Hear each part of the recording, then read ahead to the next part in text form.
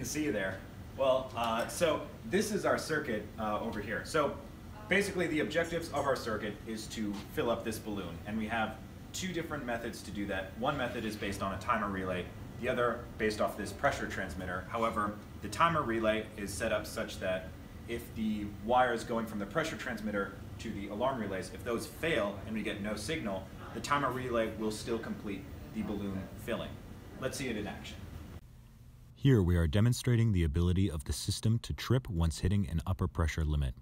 Once pressing the green button to fill the balloon, the signal from the pressure transmitter passes through the first alarm relay, which will only trip if there's no signal.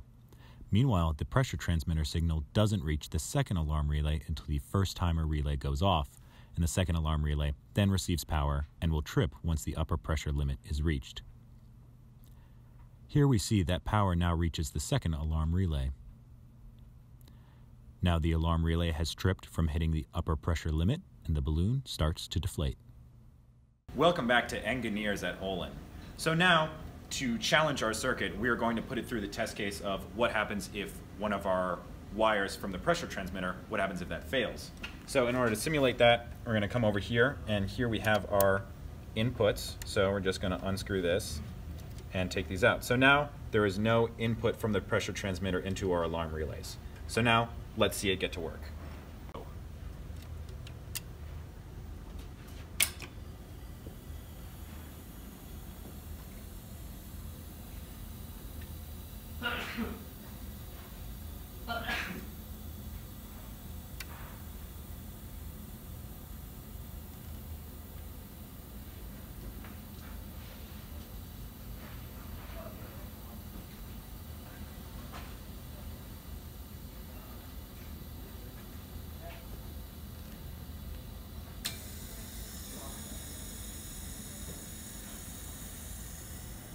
So now we're going to demonstrate the use of using the push button 2, the red push button, for our manual stop and override. So here, flip the breaker on.